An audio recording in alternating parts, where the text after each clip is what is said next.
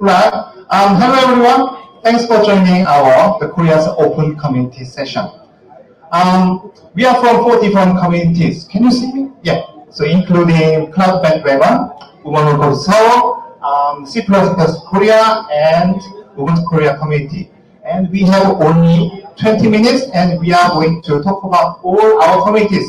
So time is running out. So let's hurry. So first of all, I'm Justin from Cloud Bandwagon. So I'm going to talk about what we are doing and why we started this community on behalf of the cloud community. So let's think about this number. Can you guess what this number is about? 52 million. Yeah? Right. So I will add another number, 26 million. So can you guess this time? That's correct. So this is the total population in South Korea. And surprisingly, the half of this population live in Seoul metropolitan area. I don't think this is a good idea because the rest of the land are utilized inefficiently. So this is an infographic which has become the popular last year, and which is about 9 ways to see South Korea. And I got my eyes caught in the 6th one, which is this one. So this is how Seoul people sees the whole country. And as you can see at the bottom, this is the Jeju Island, which is known as Tangerine. And that's the blue one is the Busan, which is known as beach. And can you see the red one? This is Incheon, which is known as airport. And the yellow one is Provence, which is known as potato. And the other place is just simply as North. That's how Seoul people see the whole country. And I live in the area of North. So, what does this mean? It actually has a sort of serious issue in terms of the information flow. So it has resulted in the information only stays in Seoul. So as a result, we've seen this kind of social phenomenon called digital divide or digital extremization. So it's not good at all. So all the information should be transparent and accessible from everybody. Therefore, we started this Cloud Bandwagon community to let the information flow out of Seoul. But how can we do this? We cannot do this by ourselves solely. So we need to make alliances with developer communities in the regional area, as well as student communities, right? And we have these 6 people within these Cloud Bandwagon communities, and 3 of us are working as a developer, which is in developer relations, and the other 3 is industry experts, specializing in like cloud infrastructure or programming language or AI or machine learning. So, as the Cloud Bandwagon activities, we focus on these 3 categories because these are demands from the local and regional developer communities. First is cloud technologies, and second is open source technologies, and the last one is career development. So, what we have done so far, we have run several of the sessions, and this is the first one, which was in May last year, and we got the 20 people. This is the beginning, and we ran another one in July in Daegu, and this time we collaborated with GDG Daegu. And this is another one in Jinju, November last year. This time we worked with Gyeongsang National University, and this is the latest one. And this time again in Daegu, but this time we worked with local council, and as a result, we got a lot of attention from the local communities. So we just started this community, and it seems to be, we are growing, but I think this is illusional because we need to think about how we can make sustainability, and we still need to long way to go. So how can you do this? Please keep an eye on it, and we need your support, we need your attention, right? So please stay tuned at the Bandwagon.cloud, right? And we will be able to see share a lot of information. Also, we can open to expand to across the whole Asian region. Thanks for listening. I will hand over to Younjung from Women Who Code Seoul.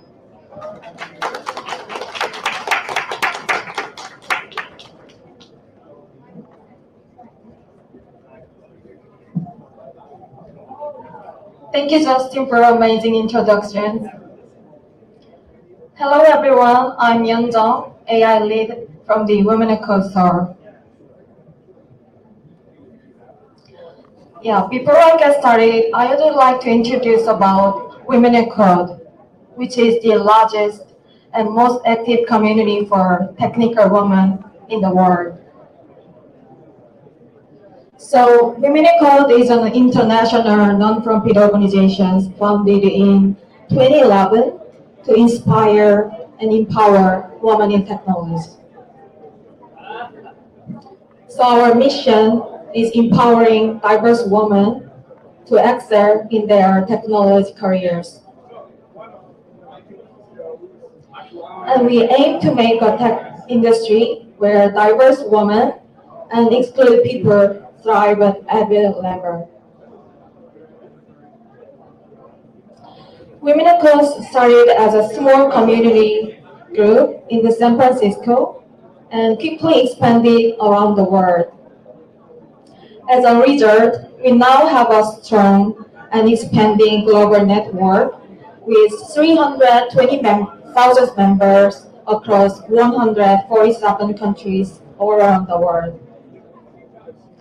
And in South Korea, we have a Seoul network, which is one of the most active. So I'm going to introduce about Women Who Code Seoul. We launched it in May 2019, and currently we are one of the fast-growing and leading women tech community in South Korea. Now I'm going to share what we did for the last few months. So first of all, FOSSASIA. We collaborate as a community members, a community partner with FOSSASIA and delivers 5-minute talk and online gathering in the last year. And NAID IT. We are providing information about different tech roles by interviewing with women from a range of positions. And next, content productions. We have been creating insight-first content such as DEI, which is diversity, equality, and inclusion, and some other technology information such as Spring Framework, NFT, and more. So next, translations.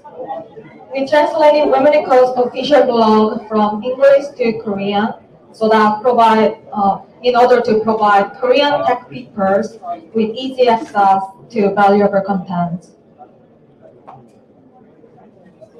And Women Who Code Seoul big event.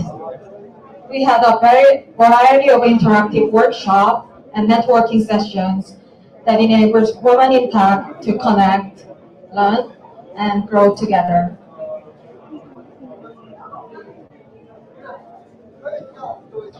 And next, collaboration with Samsung. Our leaders share insight stories such as their career journey, community stories, or deep tech. And we had a networking session together with the different community in South Korea. Last but not least, mentoring session. Our leaders share their experience on front end and AI to support and empower next generations of tech professionals. So yeah, still we are trying our best to inspire more women in tech in South Korea. And in this year, 2023, we plan to organize more accessible programs to support more women in tech and focus on the global movements to empower leaders across the industry. So please stay connected if you are interested in collaborating with us or reaching out to us to support more women in tech together. So you can connect us through our official email, Women Who Code Seoul at gmail.com.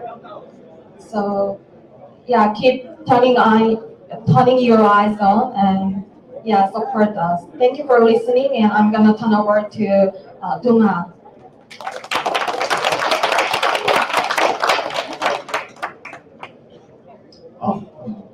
Greetings, folks. I'm Dongha from South Korea.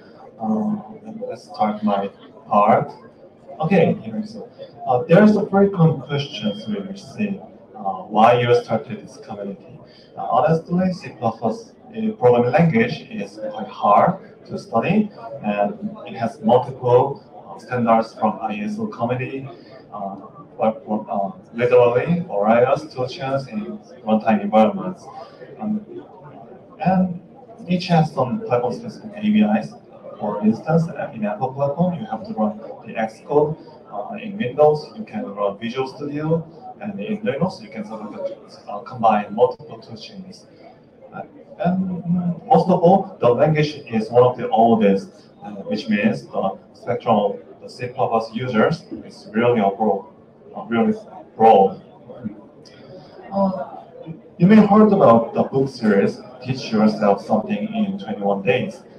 This humorous cartoon describes how it actually works.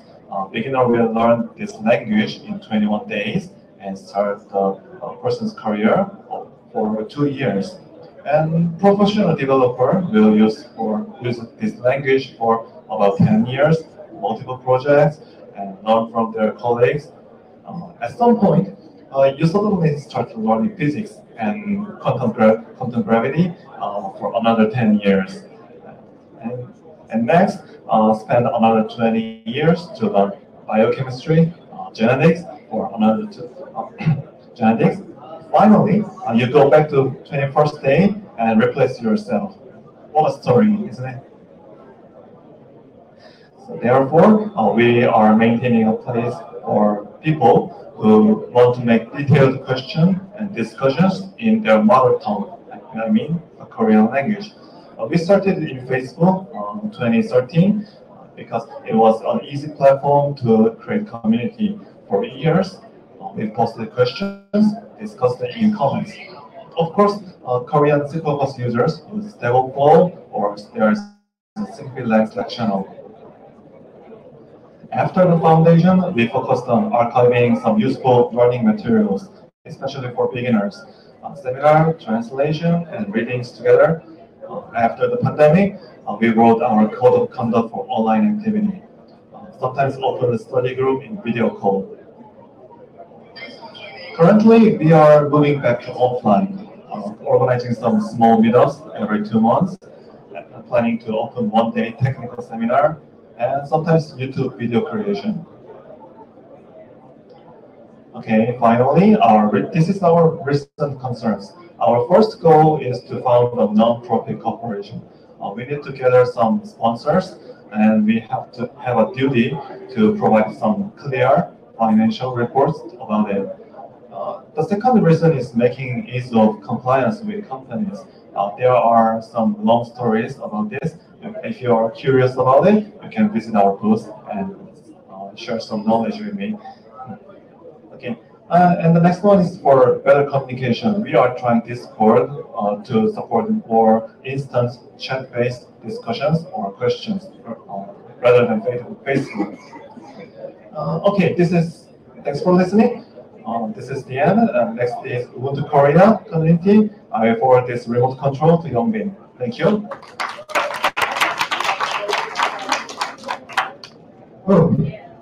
Thank you, Dongha, for the introduction. So, my name is Youngbin, and I'm going to talk about the Ubuntu Korea community involved as organizations. So there are many local Ubuntu communities around the world, and we're one of them based in South Korea, and we started our community in 2005. And we usually organize some local Ubuntu meetups and activities to promote Ubuntu Linux and related open source in South Korea. So we're usually active on both online and in person. For online, we have our own online forum where people can ask some Ubuntu questions, like Ubuntu not compatible with my data, or when someone deliver some answers, meet you, something like that. Group chat also available. Like we have IoT and metrics, and we also have our own wiki for documenting some specific case studies for the Korean users. For in-person activities, we organize seminars where people can share their experience around Ubuntu, and workshop to have some newcomers to get used to Ubuntu. Since the Ubuntu itself is a platform used by a wide range of users, we also frequently collaborate with other host communities in South Korea for some joint events. Through the Ubuntu Asia and Ubuntu Summit, we also exchange with other local Ubuntu communities such as Ubuntu Japan, Taiwan, Malaysia, and much more to share and learn how they use or contribute to Ubuntu. We are mostly people of Ubuntu users, but we also encourage people to contribute to Ubuntu projects by participating in local exchanges or recording blogs, which is important to improve usability for the Korean users. For past few years, we've been putting many efforts on Ubuntu Asia, which is started in 2021, and to make a place for gathering Ubuntu users and contributors for many countries in Asia. Ubuntu local community in Asia is actually not much active compared to other regions. Even if it will be active, it was quite difficult to reach out. But with some success from our first two events, we're now seeing many local communities getting back slowly. I think Indonesia community will be a good example, as they're trying to reserve their community by organizing Ubuntu Asia in Jakarta, Indonesia, this October. There are many large gatherings for Ubuntu such as Ubuntu Summit, which was formerly Ubuntu Developer Summit, and there are also other many Ubuntu in the other continent, like Ubuntu at Scale, Ubuntu Europe, Latin America, and Korean community is also thinking about organizing Ubuntu Korea this year. While we have been focusing on global activities by this year, we're now trying to put more focus on local activities this year. Starting from revamping our online forum using Discourse, and supporting Bandwagon Developer Day, which was organized by Bandwagon earlier this year. We plan to start organize our periodic seminars and translation workshop, again, to gather people in person. And we also continue to revamp our online services, like our wiki and our online chat, which is outdated a bit or need some new approach. As I mentioned, Ubuntu Korea is also planned. And also, if you got any details on Ubuntu Asia or Ubuntu Summit this year, we also plan to participate and exchange with other Ubuntu folks. So, that's for the Ubuntu Korea, and if you would like to learn more about us, you can feel free to visit our website or contact us via email. So, that's all for the Korean Open Community session. If you would like to learn more about us, you can scan the QR code right here, or we have our booth right there on your back. Kain, would you like to raise your hand? Yeah, there is. You can see that. Feel free to visit our booth and ask some questions about us, so that you can learn more about us. So, thank you for joining our session. See you around, or see you at the booth. Thank you for joining.